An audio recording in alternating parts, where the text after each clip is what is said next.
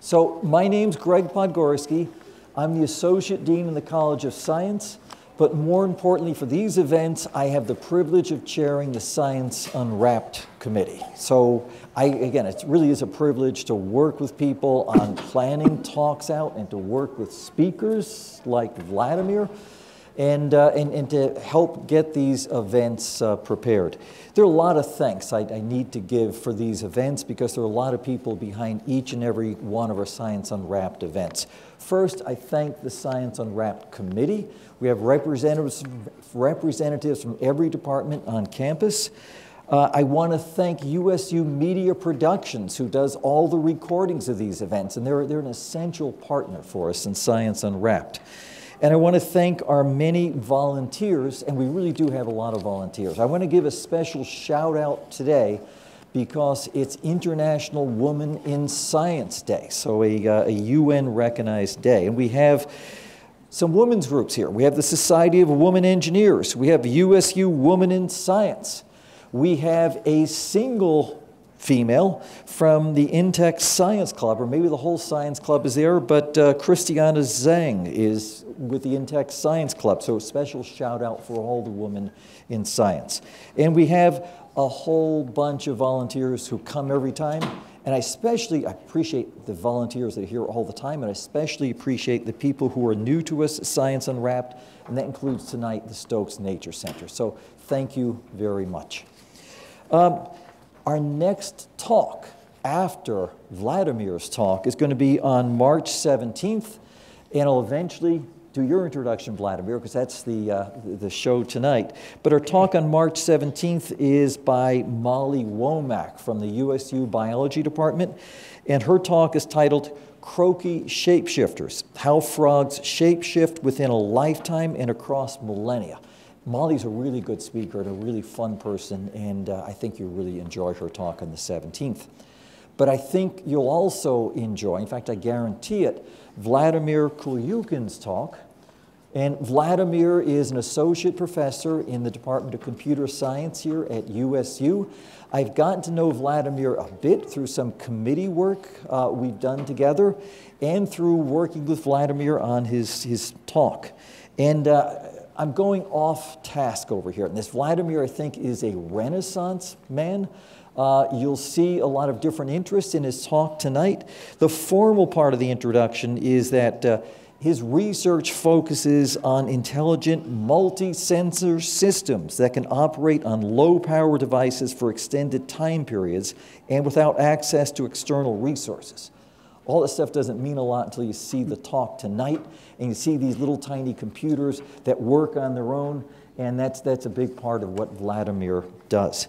He loves to apply that line of research to one of his very favorite subjects, and that's honeybees. And there's a branch of keeping bees called precision apiculture, and that is the investigation of honeybee colonies using artificial intelligence, scientific computing, and numerical analysis, and that's what you hear about tonight. But in addition to those research interests, Vladimir has interests in mathematics and logic, and on the initial write-up, it was Gödel's incompleteness theorem, but I don't know what that is, and probably a few of you know what that is, so I've skipped over that. But mathematics and logic, and I would never want to play board games with him because one of his other research interests is the properties of computable and partially computable elements of board games, like chess and checkers and Go and all those other things. Vladimir is a musician. So he plays classical guitar and violin, and I think you'll see his musical interests tonight. And it probably goes without saying, but I'll say it anyway. He really loves bees, especially honeybees. He is a licensed beekeeper who has been doing this, that is keeping bees, for the last 15 years. Okay.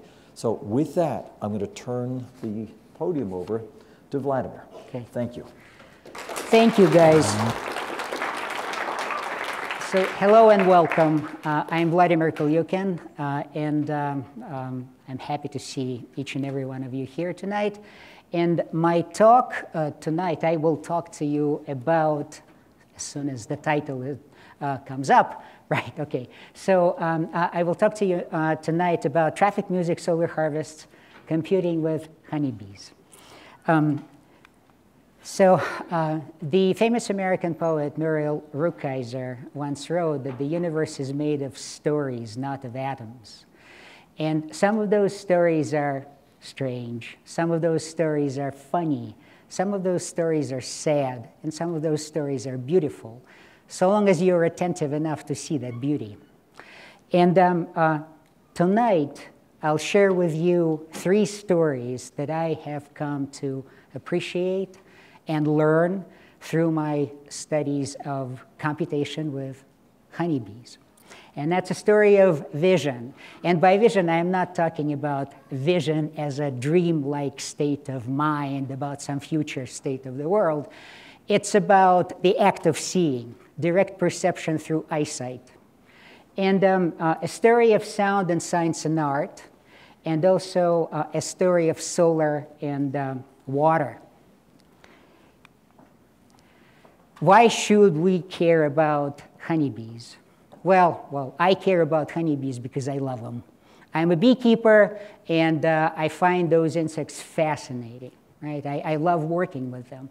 Why should you care about honeybees, right, if you're not a beekeeper? Well, the short answer is that the honeybee populations are declining all over the world. Right? And not just the honeybee populations, it's also the populations of other pollinators.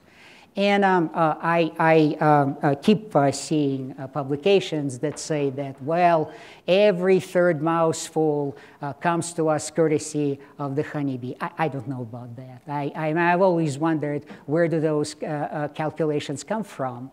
However, what I do know for certain is that if we lose honeybees, we will lose apples and plums and raspberries and almonds and all those other wonderful things that we get to appreciate in our delicious and healthy diet, right? So the answer to this question is that I wouldn't want to live in the world without honeybees. Okay. There will be some prizes tonight, some questions with prizes. Right? 5, so watch out. Okay, so, and you will, I will get 3 answers for every question, and we'll give the prize to the first correct answer, right? And each prize will look like this, right? It contains 5 honey taffies, right? Okay, so 5 honey taffies. So this is to remind you that if we lose honeybees, we'll also lose honey.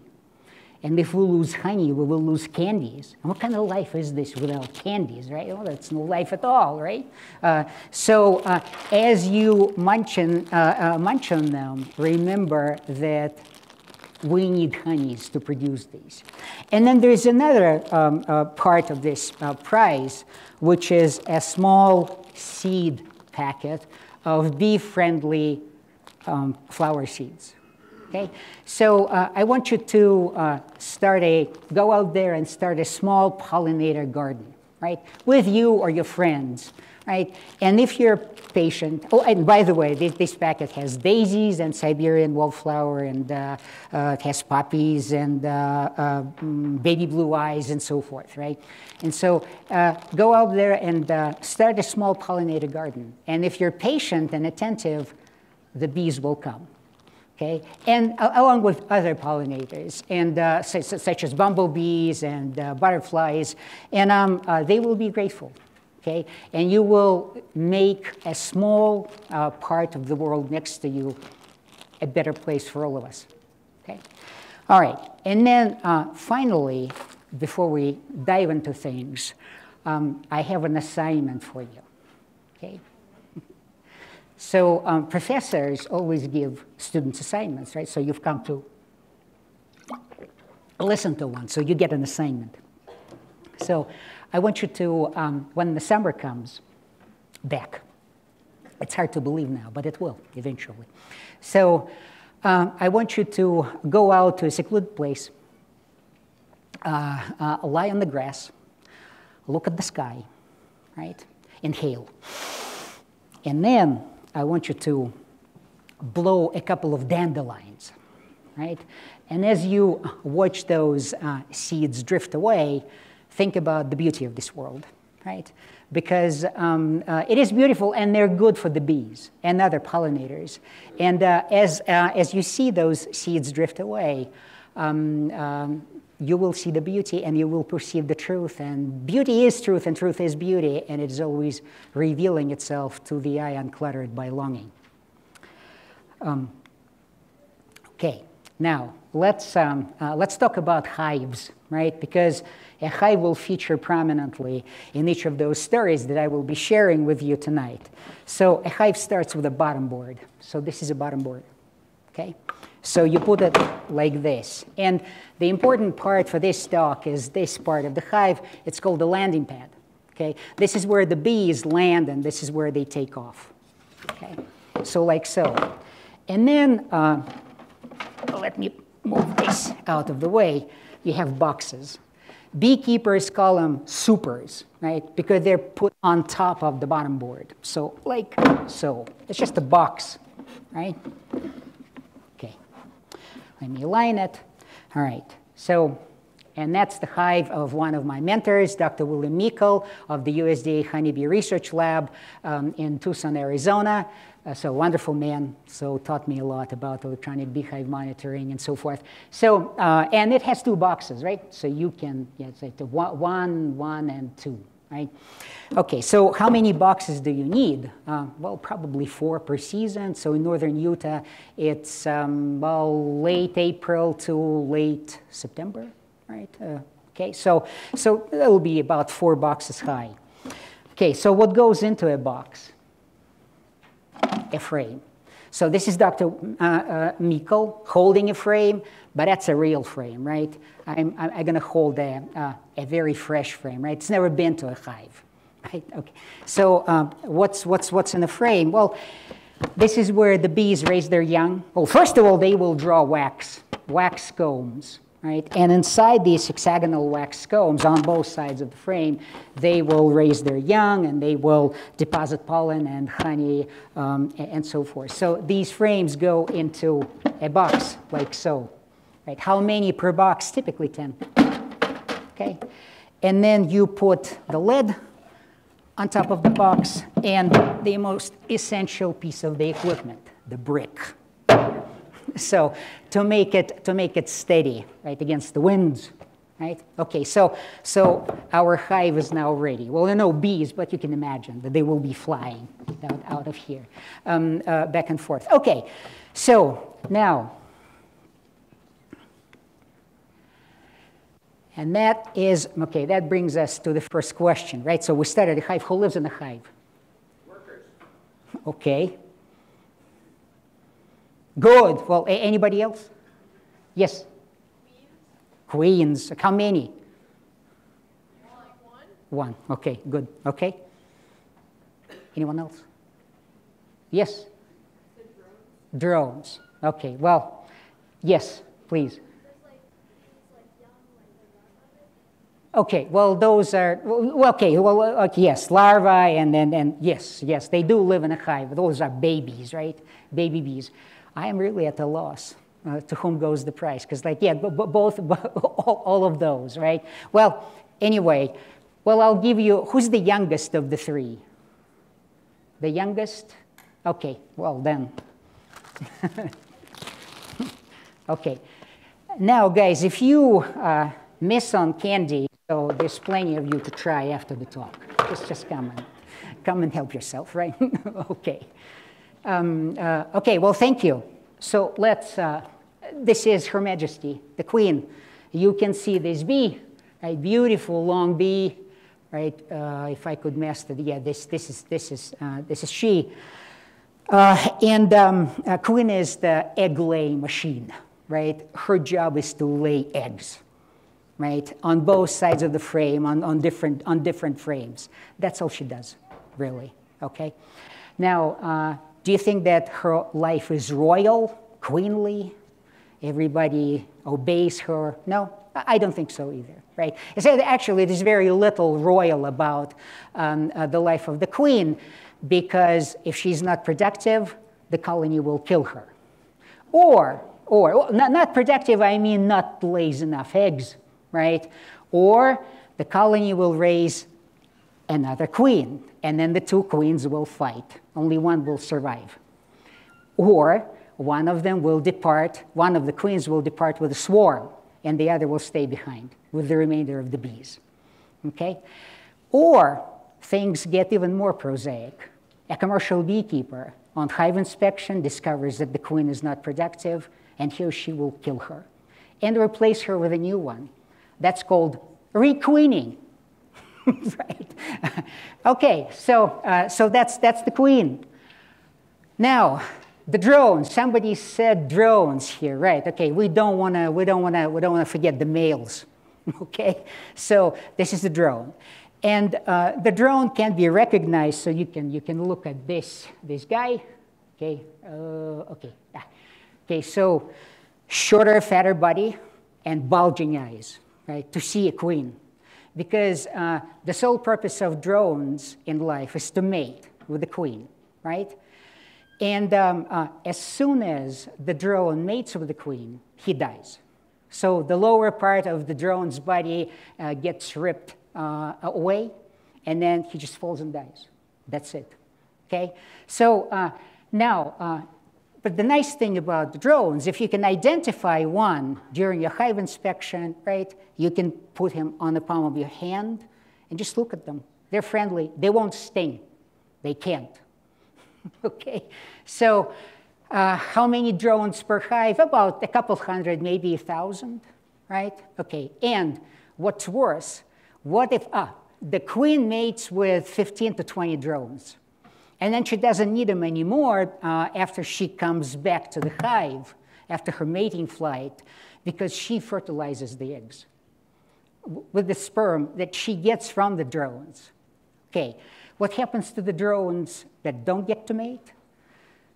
When the winter comes, they are mercilessly pushed out of the hive because there's not enough food. So that's the fate of the drone.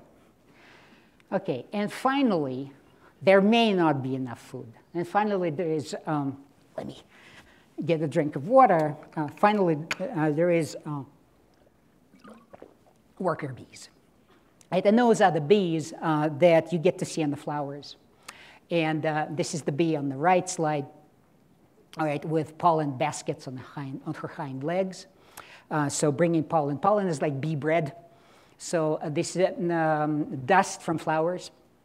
This is what the bees use to feed their young. Okay. Okay. Now, let's talk about computation. Start beginning our conversation computation with honeybees. So I am a computer scientist, which means a nerd, right? Pretty much by definition. So I do spend a lot of time in front of my computers, right? I do. And then I have a small lab space cluttered with all kinds of junk on the 4th floor of Old Main, so you wouldn't want to even visit there. So I am afraid of getting into that room. So this is where I build things and run my algorithm and so on and so forth. But my other research labs are in commercial apiaries and private apiaries all over northern Utah. So, and this is what I look like when I am in my other research lab, right? So the upper picture is was a while ago in North Logan, and the lower picture is in Logan. So, okay, so let's talk about the story of vision. We're getting into the lab. Okay. Now, what is one of the first questions that we can ask the hive is, can I see your traffic, hive? Why is that an important question? Because beekeepers, well, especially experienced ones, they can look at the hive just visually and use the traffic in the vicinity of the hive as an assessment of the hive's health, right? If the hive is ailing, then the traffic will decline. If the hive is dead, and it happens, 50% of the hive annually, hives die, right? So if the hive is dead, there won't be any traffic. right? And if the hive is healthy and robust, you will see, especially during the nectar flow, you will see a lot of traffic in the vicinity. So how can we ask the hive the question about vision? Well, we can start building devices. So, and you can look at the right slide, right? Because this is the picture of the same device. You see the camera, right? Okay, the camera is, it's not working, don't worry. It's not taking pictures of you, right? You're not bees, right? So, well, as far as I can tell, right? Okay, so this is the camera. And then when you turn the device around, you will see this computer is called Raspberry Pi, right? Pi, right? As in the Greek letter pi. So hence the name of this device is Pi. B as in B and pi as in pi, right? The Greek letter pi, right? And it's a very, very small computer, right? And it's coupled to the camera. And the camera is going to just start taking videos, right? And voraciously, greedily, and start processing them, right? Okay, now, but we need storage, right? Large storage, because this Raspberry Pi is not powerful enough by itself. It has a very small amount of memory, right? So we need this memory, right? And it's a big disk, 5 terabytes, 10 terabytes. So well, okay, if you don't know what a terabyte is, a lot of data, right? So to last a whole beekeeping season, right? So because we do not want to go to the internet or to the cloud computer farms, right? For reasons that hopefully I will make clear in my story 3, right? Story of energy and story of water. Okay, and then what is this? This is power cord, right? Well, this guy needs power. So we're going to postpone the discussion of how this thing is powered, but let's assume it's powered, right?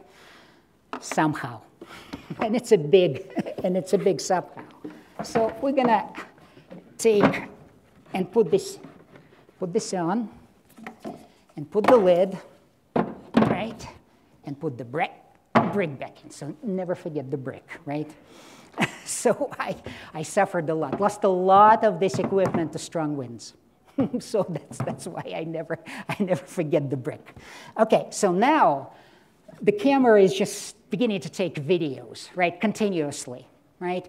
How big is the area of the hive, in front of the hive, that it can cover?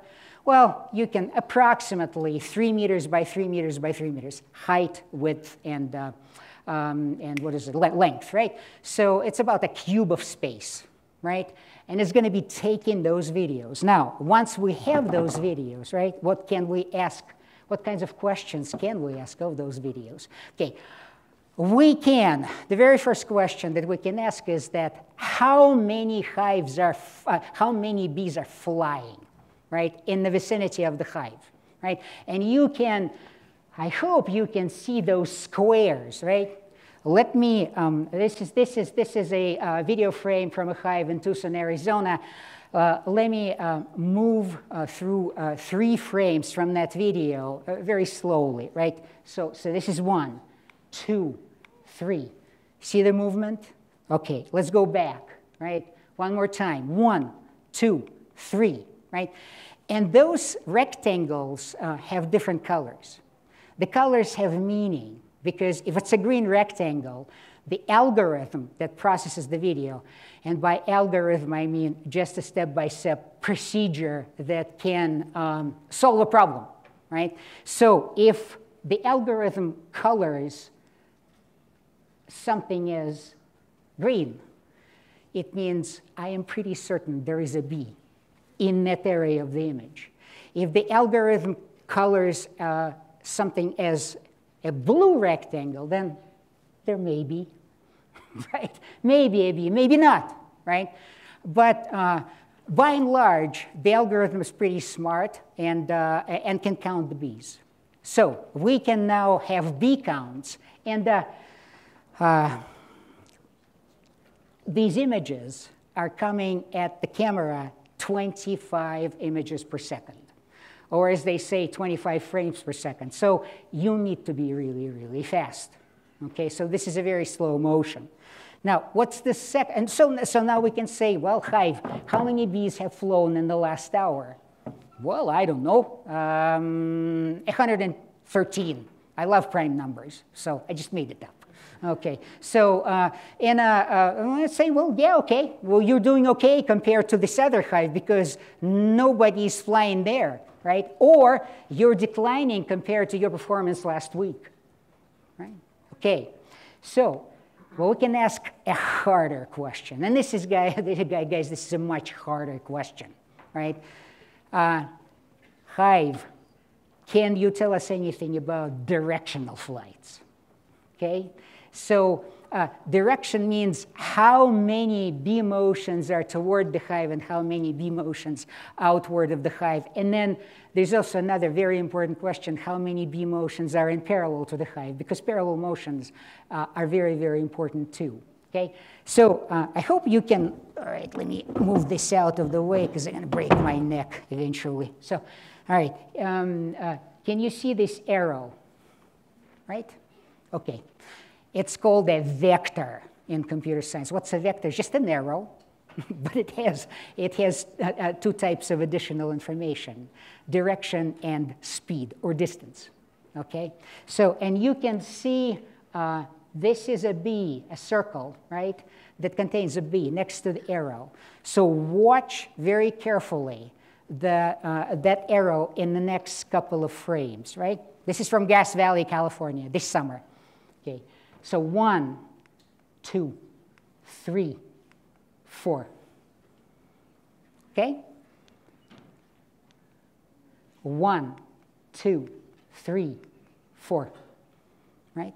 So we split the space in front of the hive into grid cells, right? And as the bees fly, as an individual bee flies through the air, the parts of its body leave behind small traces of motion, right? And then, well, we call them motion particles.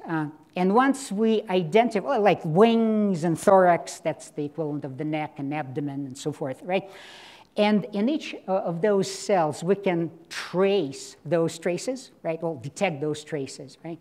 And once we have detected them, then we can use the methods from fluid mechanics. Those are like very smart guys, like from in engineering, and they study how fluids move, right? Water and gas and so forth, right?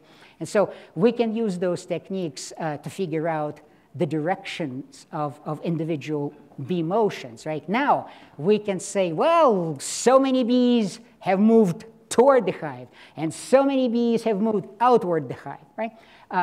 Away from the hive. And see this arrow, right? Something moved parallel to the hive. Why do we care about parallel motion? Okay, well,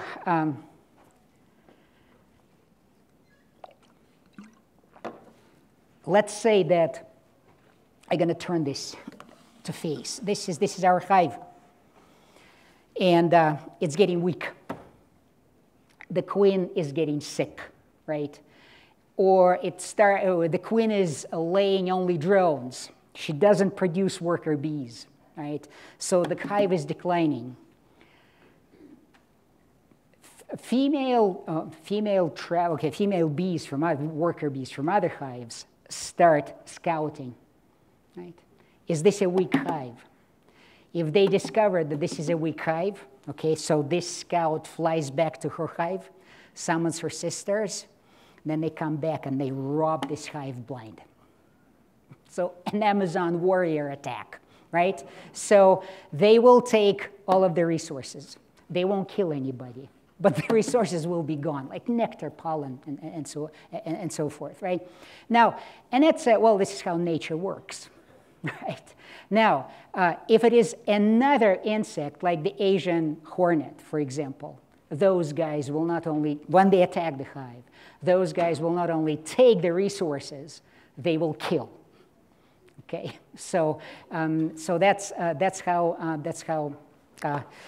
the kind of world in which bee colonies exist. Okay, now, what do all those wonderful data, directional flights and bee counts give us?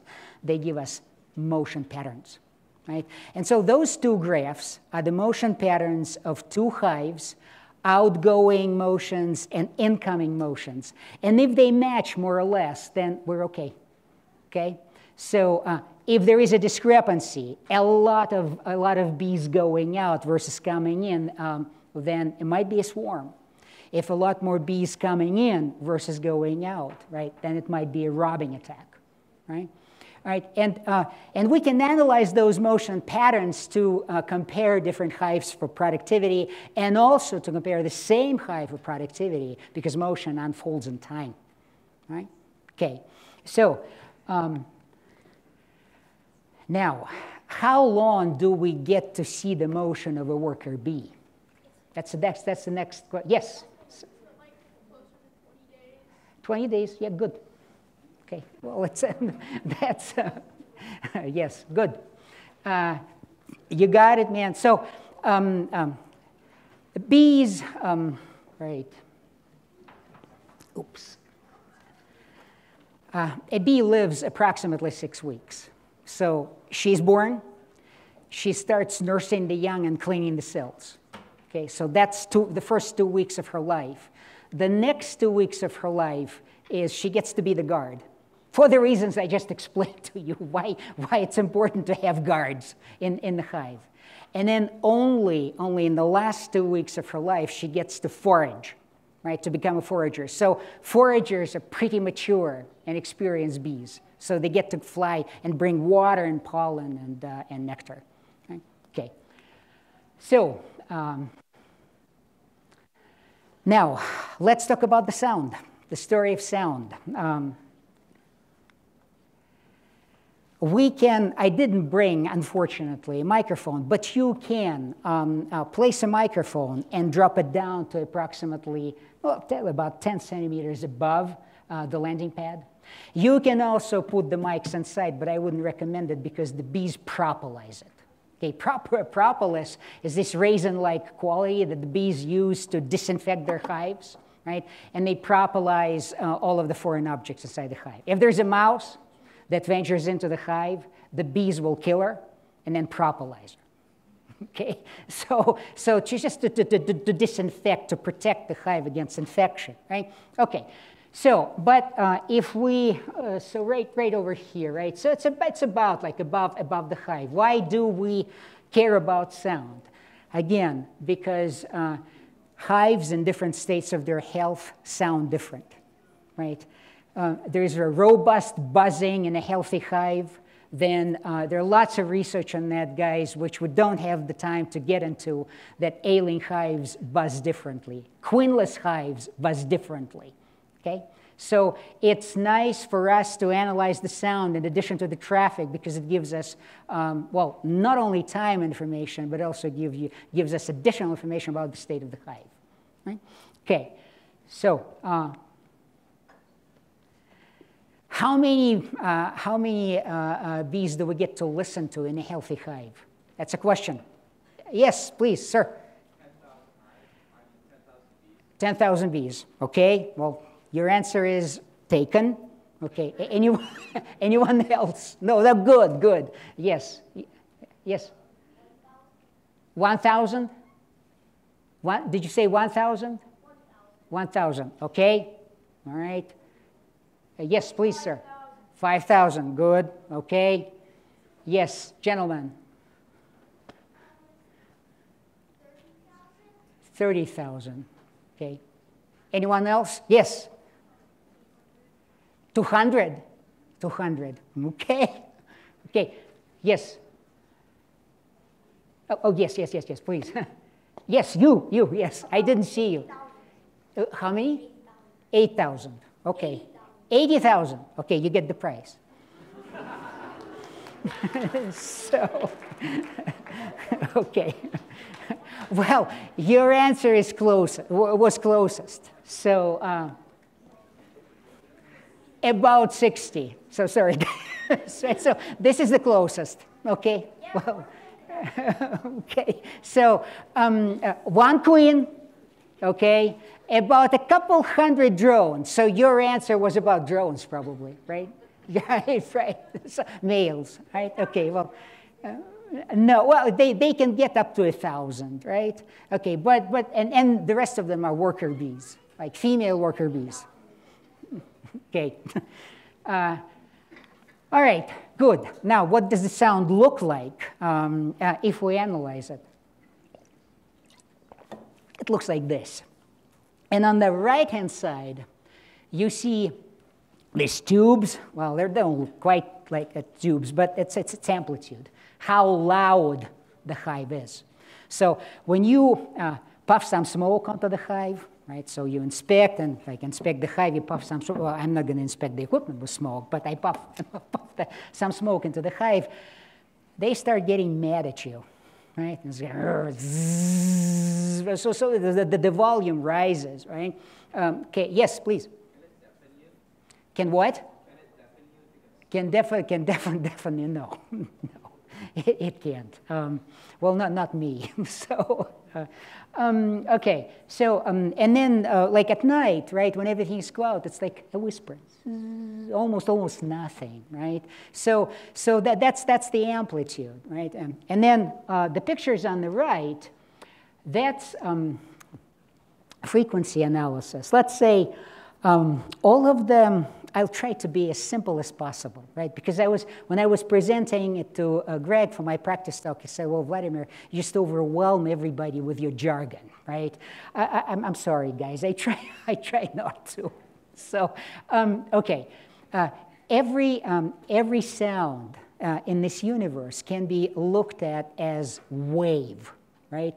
So my voice has a pretty high pitch. Right? So if you compute the frequencies of my voice, they will be waves like this, oscillating, very, very frequent, right? Very frequent oscillations.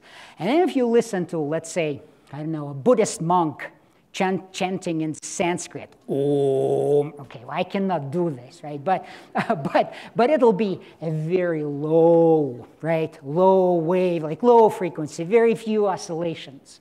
Right? Okay, and those frequencies can be numbered. Frequency number 1, frequency number 2, frequency number 1200, right? Well, it's not a prime, I think. Well, okay, 13. So 13 is a prime, right? So, okay, and so this, these are frequencies, various frequencies, and this, okay, how much of a frequency is present. Okay, in an audio sample. So this frequency is present, okay, this much. And this frequency is, well, absent, right? They're present very, very small amount. So again, this gives us, again, fingerprints, right? Audio fingerprints of the hive that we can use to analyze the hive, right? Is it a good hive? Is the queen alive? Is the hive ailing? So I read in a very interesting paper where a researcher was exposing the bees to various chemical poisons, and they did sound differently. Every poison induced a different frequency. That was wild, you know. But that was that's what people do. Okay, so we can use it again to analyze different aspects of the hive state, health, right, and behavior. Okay, now we can ask a more unusual question, right? Can bees play the piano, right? Okay, so is it an unusual question? Yeah, I bet. Well, somewhat unusual, Now, this is a standard piano keyboard, 88 keys, and every key on that keyboard has a frequency, like low frequency, very high frequency, right? So toward the right, okay? And we can design methods that actually detect those frequencies in audio hive samples, right? And turn them, once you have detected frequency, what can they be of a note, right, of a key? What can you do with it? Well, you can turn it into a note, right? Right, like a real note, musical note, right? So it's something like this, right? Okay, this is above my skill level as an amateur musician, so I used an open source software to do this. Right? Okay, to line up a bunch of audio samples and convert them into a score. So what's the score hive, right? So it looks like this. And then once you have the notes, well, you don't have to play the piano, right? You can imagine that, well, I want to listen to the hive as if it was a symphony orchestra. I like violins, right? So far better than I like piano. Okay, no offense to piano players out there, right? I just want to give you a sense of what a hive sounds like if it plays a symphony, like an orchestra, like cellos and violins. I don't know who the director is. I guess the queen, right? We'll make her the director, right? Just a couple of seconds, guys. If you're interested, I can send you.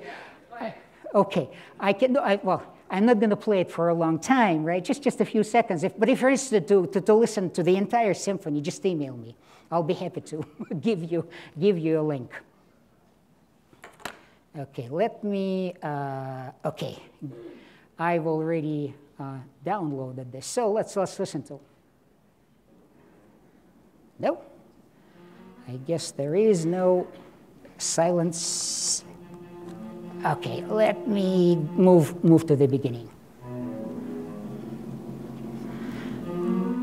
That's not like Greg's music that he played at the beginning of the lecture.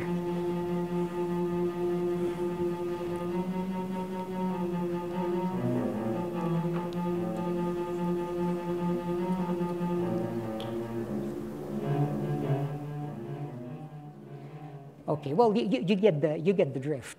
Okay, so, okay, yeah, all right. And now, before I move to the next slide, I got to tell you another short story.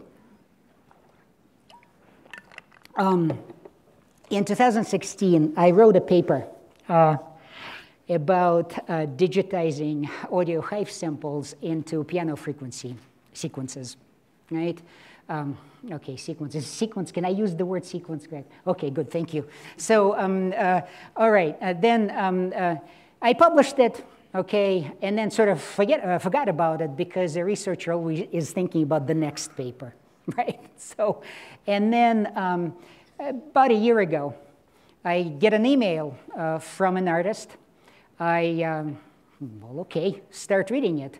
And then it turns out she asks me very, very detailed questions about that paper. Very detailed, very profound, if you will.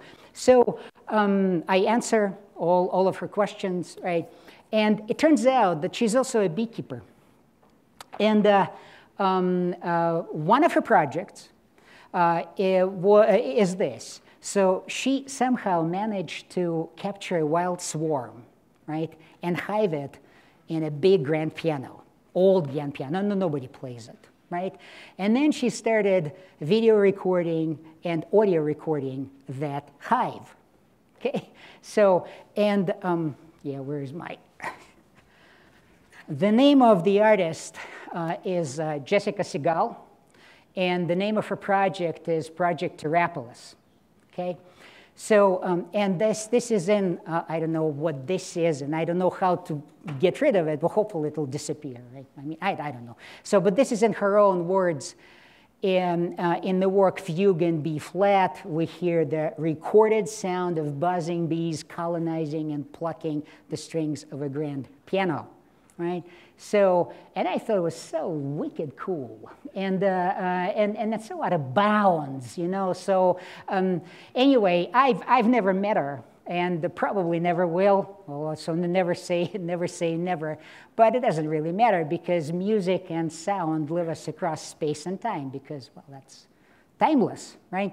So I want to play a couple of seconds of Fugue in B flat, just for you to get the feel, right? It's not like a symphony, right? It's more like a new age music, right? So you hear buzzing, and then you hear the bees plucking at the strings, right? I want you to hear at least once, right? How they pluck at the strings of the piano, okay?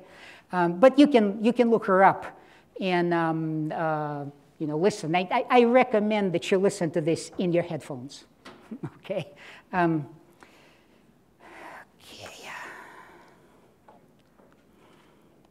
So this is, and it's also video. So let's see. Do it full screen. That's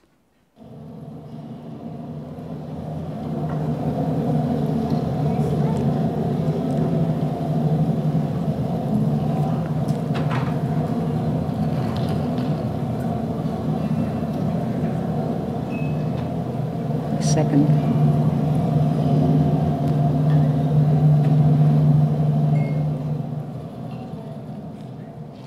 Okay, so, well, I think it's beautiful, but, well, yeah, that was a definite one, right? Okay, you've heard it. Okay, good, well.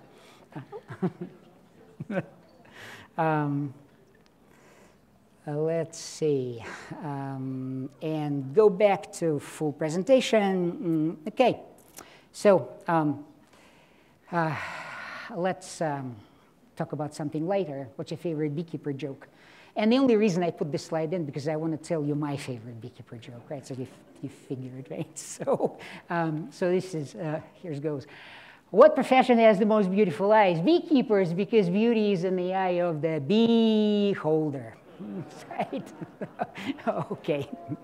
So another favorite of mine is like there are two beekeepers who will give you 5 opinions on how to keep your bees.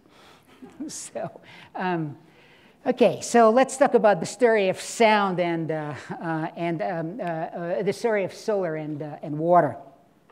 Okay, so we come to the question of how to power this, right? And we're going to go for this to Tree Mountain, right? This is one of my research labs where I worked. It's a friend's private property, okay? And, right, you see this solar panel, right? And this is a box like this. And my project was, okay, well, I'm going to put the microphone inside the hive, and I'm going to put the temperature inside the hive.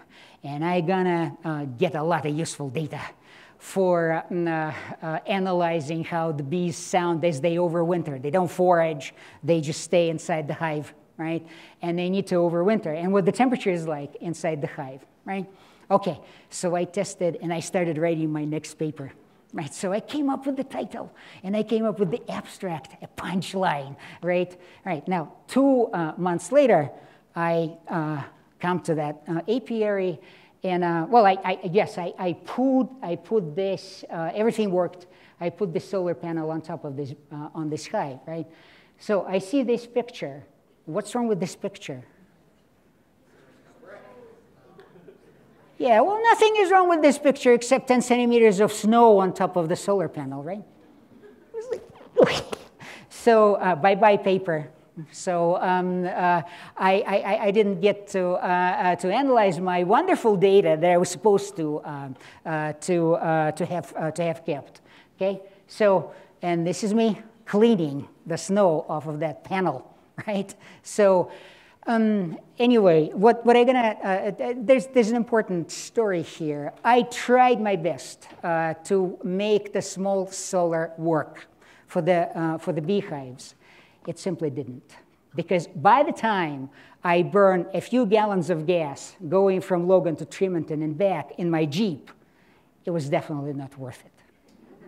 so energy-wise, right? And also, another takeaway that I want you to get out of this rather sad story, right, is that when computation moves into a real world, right, it starts having enemies, right?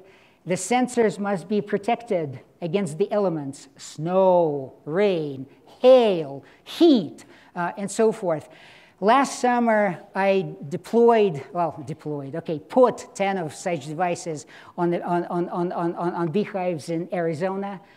4 of them were destroyed, as in completely destroyed by a windstorm, right? And it was not just my devices, it was the hives too. They were just blown apart, right? Okay, so remember that. We cannot go back and re-simulate a natural cycle. We have to wait until its next phase, right? And be patient, okay? So, what do computers require besides electricity? Okay, 2 bags for this.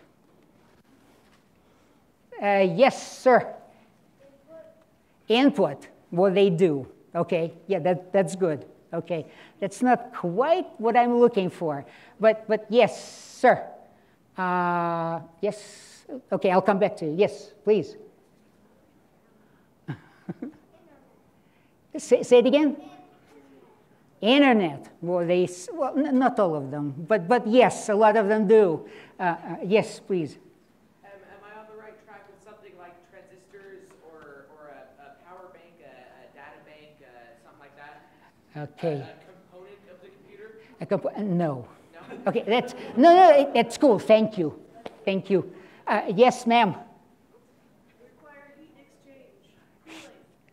Okay, good. We're getting warmer. It's getting cooler. Right, okay. Yes, sir. Code. Yeah, lots of it, absolutely. But it's not quite on the same, path. Yes. Yes, you. It also needs a router. Okay. Yes, sir. Okay. Yes, ma'am. Memory. Well, they certainly do, yes. An inverter. Well, yeah, well, yes, they do.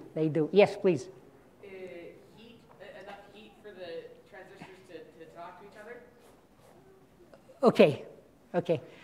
The warmest answer is cooling, ma'am, so that just goes to you. So, right?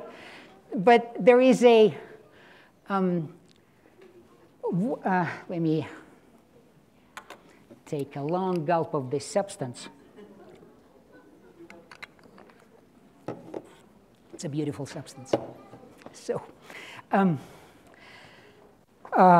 all those models that I showed you at the beginning, right? So hive counting, bee counting models and audio analysis models, they cannot be developed on the Raspberry Pi.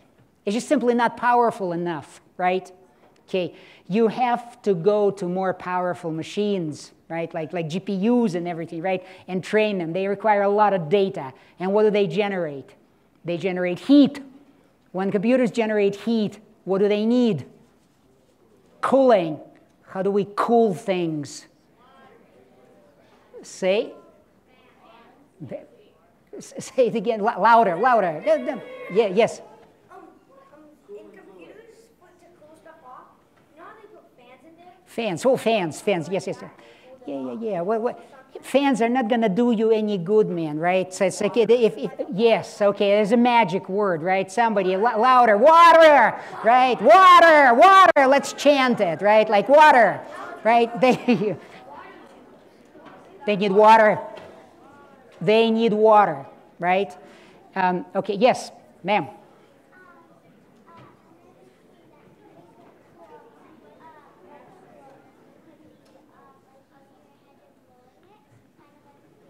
Okay, well, yeah, you can use your hand and blow it on the computer. It's not going to do much good, right? If that computer is going to generate a lot of heat, right, it's going to help much. But thank you, yes, absolutely. Now, so this is where the story of water begins, right? And so we need a lot of water to go to clusters of computers, right? In computer science, they're known as computer farms, right? Data centers, right? And I'll give you a couple of statistics, right? This is from Salt Lake Tribune, a story in July 2022. From June 2021 to May 2022, the top 4 data center owners in Utah alone consumed 149.8 million gallons of culinary water. Culinary, they're competing with us. Okay, so that's the culinary water we drink. Okay, millions. And this is a pretty, it's actually a rare moment of intellectual clarity. Sometimes I wonder how did the journalists get those numbers from there. They typically stonewall you, right? And it's a very low estimate because I know there's a lot more water that is required, right? Because a lot of my friends run their small private computer farms. And they are in nice air-conditioned buildings, and they require a lot of water. Right? So this is like an optimistic estimate.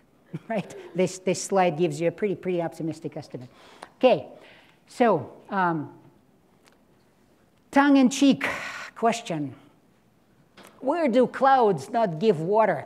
Yes? Data clouds. Good. Okay. Well, okay. You finally get your prize. Thank you. Okay. Okay. Okay. Well, there's plenty more after the talk. So, but well, you were on the right track. The answer is in computer science, because they require water for cooling. So computer science has magic clouds. They don't give us water. They drink it, and lots of it. Okay, so a few takeaways from my talk. So the story of vision gives us a hint on how we can use computer vision and video processing to find patterns in bee traffic, and use those patterns to assess hive's health, the health of the hive. The story of sound and science and art tells us that we can find patterns in audio, right, samples that we take from the hive. And also, it tells us a beautiful story that science can meet art, and there's nothing wrong with art, right? If you're an artist, by all means, keep doing your art. It's just another way of perceiving the world, and sometimes they meet, and wonderful things happen. And then the story of solar and water tells us that computation, that's probably the most important takeaway, has an environmental cost. And another thing that it tells us is computation has started a pretty serious competition with humans, plants, and animals for precious resources such as water. Right? It's a very serious and greedy competitor. Right? Okay. So I want to thank my supporters, all of my supporters on my 3 Open Science Kickstarter funds in 2017, 2019, and 2021. That was the last one. A lot of things that I showed and shared with you in my presentation were purchased with that money. Okay, the funds are over. Kickstarter only gives you 2 months, and it's take it or leave it. So if you don't get to meet your funding goal, no money is given to you. So I'm very, very grateful to those people, right? If you want to know more about bee pies and how this thing is assembled and how this is installed on a live beehive, right, then by all means go to DuckDuckGo and search for Vladimir Kulyukin bee pie honeybees meet AI, or Love AI, I mean Kickstarter. It'll get you there. Lots of videos, right, and lots of pictures. I want to thank numerous private property owners in northern Utah who gave me access and continue to give me access to their private property. I don't have much land, so I depend on those friends, right, for my continuous experiments. Sometimes I drive them nuts, I know, right? But, well, so far so good, okay? And then I want to thank Dr. William Meikle and Ms. Milagro Weitz.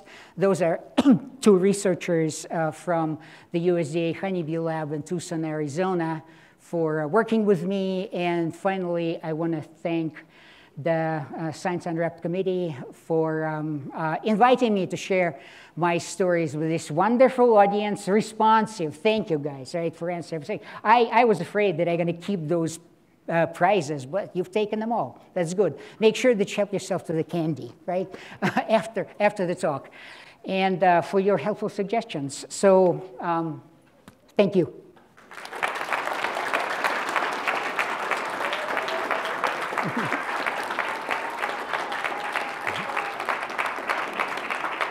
The question was, well, what happens to those hornets, right? Okay, my answer is I don't know. So I read an article about like those robbing attacks and then watched a video of how they attack a hive. And they are having a field day. They just divide the bees in half, and they just go in. Can I do a real quick follow-up there? I saw something about some of the working bees over different parts of Asia, they have the ability to surround some of those hornets, vibrate kill their 'em. bodies up to a certain temperature where they could survive, but it would end up killing off the hornets. Is it possible to bring bees from one part of the world to perhaps combat it, or Combat the hornets? idea where it mixes too much? I don't know. I mean, that's beyond my knowledge as computer scientist and an entomologist, so don't know. So yes, sir. Have you observed or do you have data for a collapsing hive? And do you see this movement of the bees coming out and not returning? What does that look like? when the Right, hive is okay. Collapsing hive does not, it's not a swarm, right? It's a slow death, right? And then the bees disappear, right? They just like, you come, and then, but it's very, very difficult to detect in terms of, like, the traffic slowly dies out. And that's it. So I guess, like, as a practical, like, if you want to use something like this, when you start declining, then you go then maybe feed them pollen patties or something, you know, because they're failing. Yeah. Check for varroa mites. That's another. Well, you're a beekeeper, right? Okay. Well, good. That's why I want you have a method for detecting the hive collapsing. That would be you. Yeah, I wish. I wish. Yes, ma'am.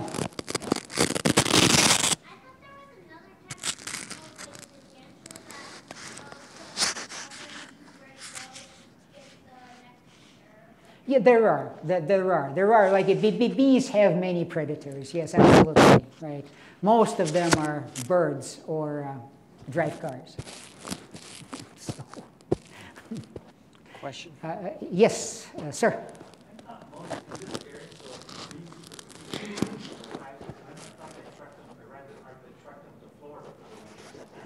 They do. Yeah, absolutely. Absolutely. So you would, I am not a commercial beekeeper, so there's just nothing to write home about 4 or 5 hives a season, and I get to keep them in Logan. So it's not worth it for me to truck my hives to Florida or to California. So now it's February, right?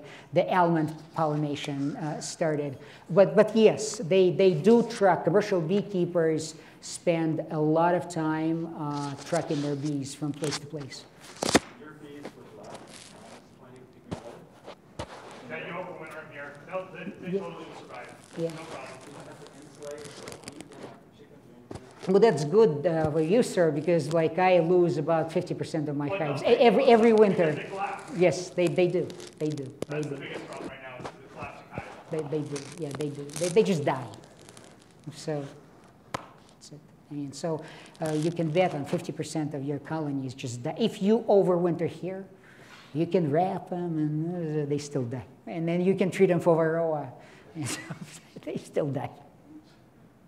And well, that's a genetic problem probably, because all of our queens, most of our queens, they come from California, like sunny parts of California and Georgia. They're probably not genetically equipped to deal with this cold. And I've heard only a couple of months ago, I've heard of a local beekeeper, Homer's Honey.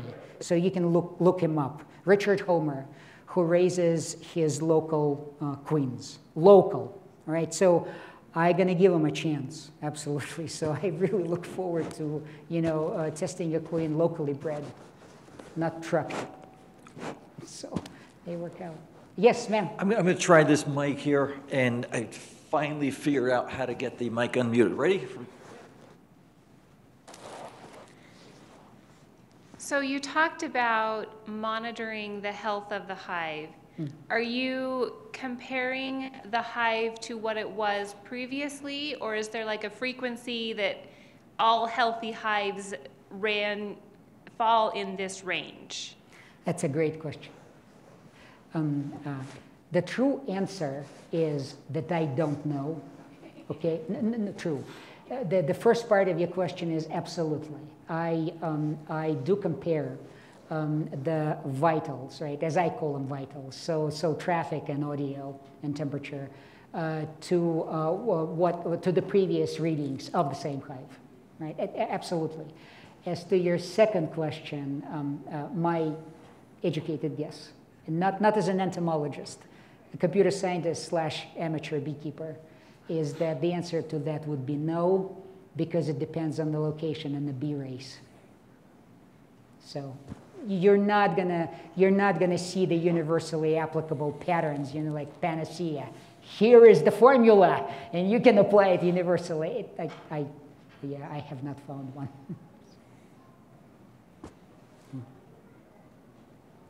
Vladimir. Thank you guys for coming.